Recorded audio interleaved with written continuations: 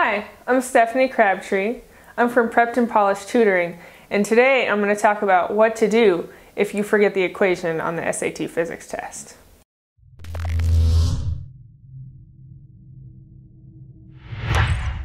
Alright, you're ready for this test. You've studied, you know what to do conceptually, you know how those equations are going to act. But then you get to the test, you remember that you studied the equation for specific heat a long time ago.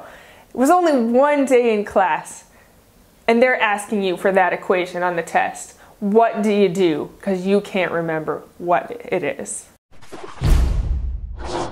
Our first strategy for remembering the equation that you can't remember off the top of your head is unit analysis based on answer choices.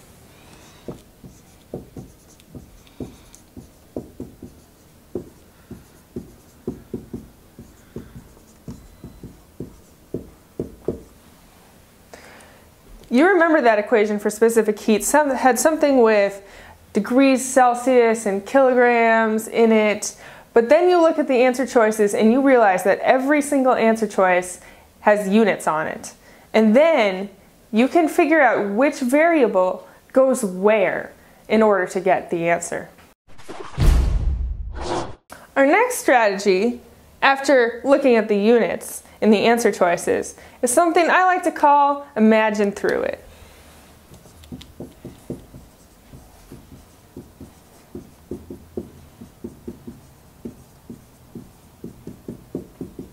This is a conceptual test, so use your conceptual skills. Does that equation have a mass in it? Think through what that would involve. Does this pendulum equation require a length of the pendulum? Think what that would involve and what the graph would look like if you needed that in the equation. Our next strategy, after you imagine through the problem, is to use that extremely powerful concept that you learned right at the beginning of physics, free body diagrams. This is especially useful for force and equilibrium equations. You can't remember that equation, but once you draw that free body diagram, you'll be able to see how those forces interact with each other. So once you have the answer choices unit analysis, imagining through it, and the free body diagram, you're probably going to know what that equation is already. But let's say, worst case scenario, we're going to do the physicist problem. We're going to imagine through it using the variables that we do know. So known variables. And I'll give you a hint. This is sometimes how physicists derive their equations. They know that it has to have mass. They know that it has to have temperature. They know that it has to have some other variable and some other variable in it. And they want to know what the relationship is. So they put those together, they do their unit analysis, they imagine through it, they use their free body diagrams, and I'll tell you something, this almost always comes up with the correct answer. The only thing you're not going to have is those constants.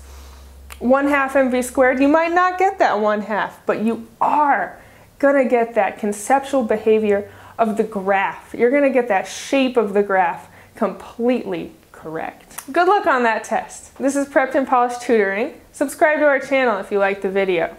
And remember, you can get that equation if you take your time, do that unit analysis, imagine conceptually through the problem. If it's a force or equilibrium problem, use your free body diagram.